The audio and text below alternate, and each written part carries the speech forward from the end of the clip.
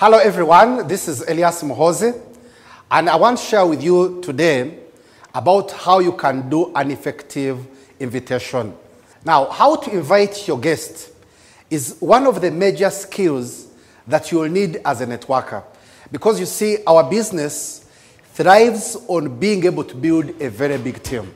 So before you can learn how to manage a team, your first challenge is how you can start, growing your team, how to get the first people. And that means that you're going to need to learn how to make an effective invitation. I'll share with you 3 tips, in my opinion, that I have worked for me over the years as I invite guests, as I build teams during my network marketing business. The first one is keeping it short. When you are making an invitation to someone, always make it as short as possible. One of the mistakes that people make when they're inviting is to start with chit chats or some irrelevancies as they invite guests. So when you do that, it kind of waters down your invitation, and sometimes that's the reason as to why at times you call people and you don't end up inviting them because the invitation came as a by the way. In my book I called that one sandwiching the invitation, starting with irrelevancies, put the invitation in the middle, and then you end with the relevancies. In that way, the person does not take the invitation phone call very serious. So what I always teach my team is to give a very short greeting, and then you go straight to the invitation. Hello, Arnold. The reason why I'm calling you today, it is because I have a fantastic business opportunity. Then you continue. Or you can say, hello, Alan, how are you doing today? I'm calling you over a very important matter. I've found a very good business idea, which if we do together, we can become successful. So you see, in that case, a short greeting and straight to the invitation. The second point is to personalize the invitation. No one wants to just join the bandwagon. Are we together? So everyone wants to be invited as an individual. Someone wants to feel important. And once you don't make someone feel that you have picked them out of the so many friends you have handpicked them and you want them as your business partners. Once they don't feel that importance, many times they may not come. The moment someone feels that you are just inviting them just like everyone else, that is the reason why someone may not come when you invite them for a presentation. So, how are some of the ways you can personalize an invitation? Number 1, you can use someone's profession. Let us say someone is a doctor. Maybe someone is an accountant. So this is what you're going to say. Hello, Arnold. It's Elias Muhoozi here. I found a very fantastic business opportunity. And you who is in the medical field, this is a very good fit. Something of the sort. Or maybe someone who's an accountant. Maybe you could invite them this way. You say, hello, Alan. This is Elias Muhoozi. I found a wonderful business opportunity. And you who is an accountant, I know you're very good at numbers. When I make this presentation, it will make a lot of sense to you. So in that way, Arnold feels that you invited them because they are medical personnel. That means that you are, that's the reason why I invited them. Alan feels that you invited them because they are an accountant. So in that way, because they feel you have handpicked them out of so many people, that is the reason for them to come for your presentation. The second way you can personalize an invitation could be location.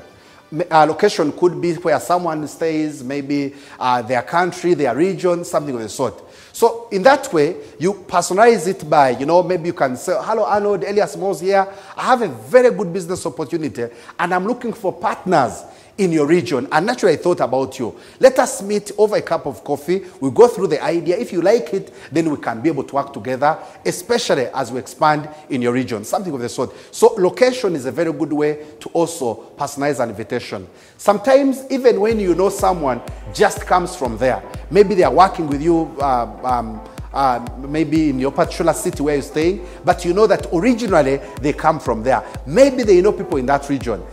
That is a very good excuse to package your invitation, you looking at the location where that person comes from or where they know a lot of people. The other way to personalize the invitation is also using someone's character. Let us say someone is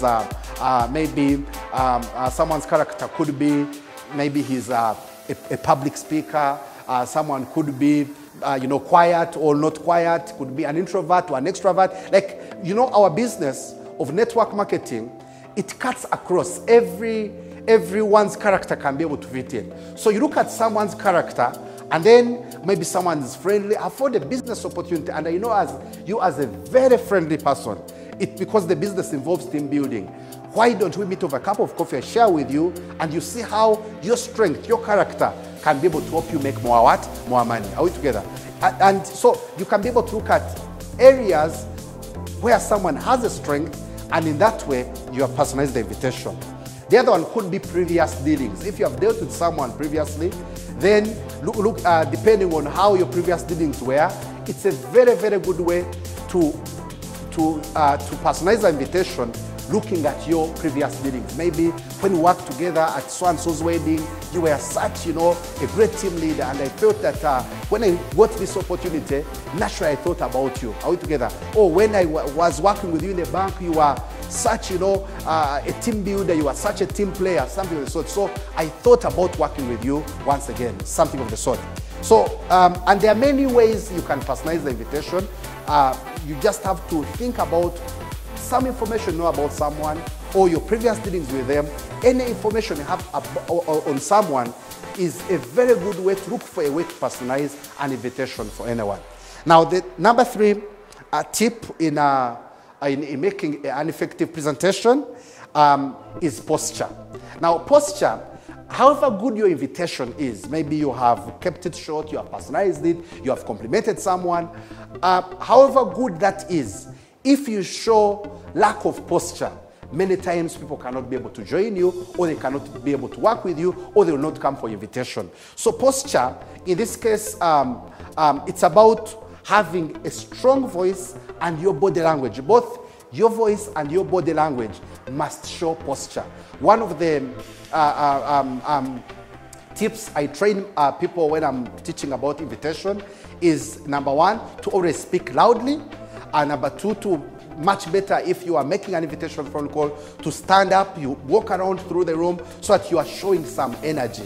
In that way, you are speaking like a person who knows what you're talking about. No one will join you if you show that you are weak, if you show that maybe you are scared, if you show that you are timid. Imagine someone wanted to do a business with you, or maybe you want to do business with someone, but they're all timid, they're all shy, they're all cold. You cannot be able to partner with them because they are not a very good business person. So we must be able to keep your posture so that the person feels that you are worth partnering with. You are the kind of person they can trust with their money.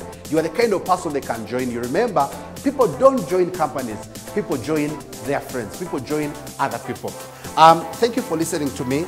I want to recommend this beautiful book of mine, The Master Key to Network Marketing Success. When you go to the chapter on inviting, you're going to get so many ideas on how you can be able to craft and personalize your invitation.